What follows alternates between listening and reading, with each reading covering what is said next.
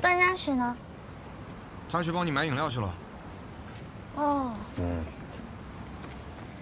听说你老加班是不是？实习生不是都要加班的？反正呢，上班你自己多注意点，好好休息。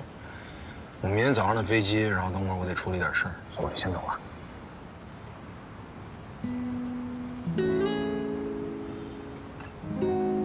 明天早上的飞机？啊？你很奇怪，你才来几天你就要走？不是，我回去还有一大堆事儿呢。那你可以早点跟我说啊，我可以早点请假陪你到颐和转一转。哎，算了，你带我出去玩能玩什么呀，小鬼？算了算了。那你就不能多待2天吗？不是，我不是你在你公司楼下哭合适吗？你不嫌丢人吗？哎呦，我在这儿没什么事儿干，天天就是在他沙发上坐着，给他当看门狗呢。真的，你不对劲哦，你是不是实习不开心啊？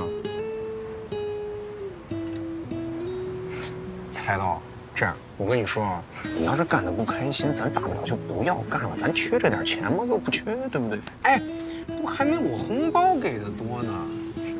我跟你说，要不这样吧，我去找你领导啊，没有别人欺负上门，我还能哄你的事儿，懂？怎么了？哎，蹲下去，来，你看，这个赶紧哄我。咋回事啊？你看安慰他。这么大人又欺负你？不是，他说他实习，我没有，他乱说的，是因为你拉黑我，然后抢我红包，所以我才难过的。我这不闹着跟你玩呢吗？我肯定到时候就还给你了呀。知道了，别说了。来，喝点东西先。阿雪，我等会儿还得处理点事儿，你先送他回家了。我送你过去吗？太麻烦了，反方向。行，你俩好好的，我走了。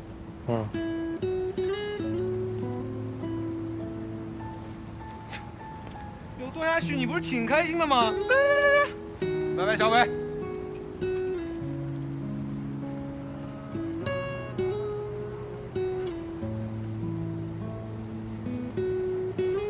你老板在2楼吧？哦，哎，我，怎么了？走了。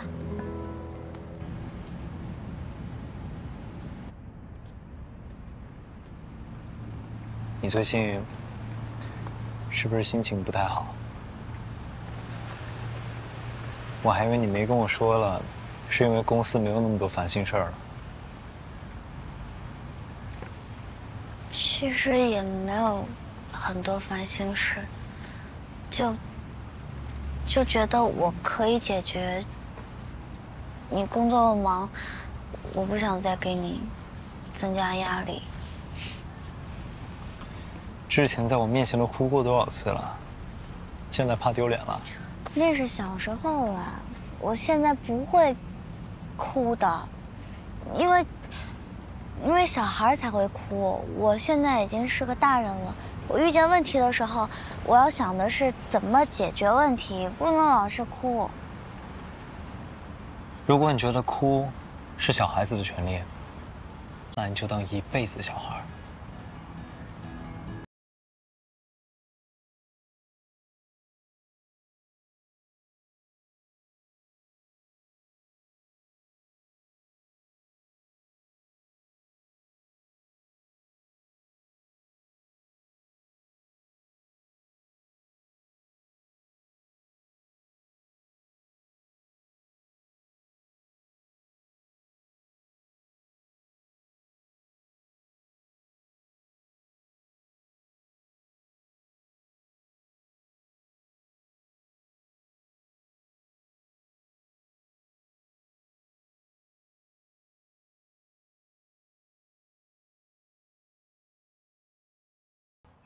我真的找一天去你公司找他聊一聊。你好像一个家长啊。为什么我会这样，一直期待一个人的出现？桑桑，你给我们描述一下这个男的。长得帅，成绩好，就很有魅力。又帅又有魅力。我感觉他也有一点喜欢我吧。很喜欢。你太幸福了，不是所有人的暗恋都是双向奔赴的。但是他的家庭你了解吗？你知不知道，他爸是个杀人犯？段嘉许，你们家目前这个情况，还不如分了比较好。你追谁不行，你追我妹，你有没有点良心？对不起，兄弟。为什么要打他？我为什么不能打他？就因为我喜欢他，所以段嘉许他做错了什么呢？我是不是真的年纪大了？为什么我爸妈都没了？只要有我桑稚在，我不会再让任何人欺负段嘉许。你能不能相信你自己真的很好？你能不能永远跟我在一起？我才发现，我从来不是独自奔跑，他也在努力地奔向我。你不是说过吗？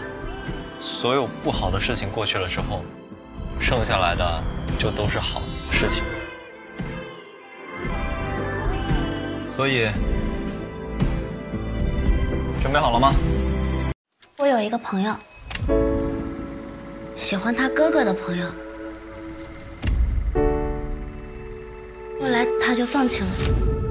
但是最近，他们又遇见了。桑稚，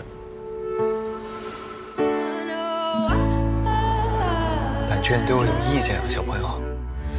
不喜欢你叫我小朋友，我已经成年了。你这个朋友他在纠结什么？他在纠结那个哥哥抓紧了。是不是一直都只是把她当妹妹？看看我，像不像你说的那个中央空调？喜欢吗？之前不都是说是妹妹吗？还真把我当你哥了？那你帮我暖暖。我们不太适合。现在确实不太适合，毕竟也没个名分。所以我想问你个问题：我能追你吗？诡计多端的老男人。我也是第一次这么喜欢一个人，你可别想甩了我。段嘉许，我真的跟你在一起了。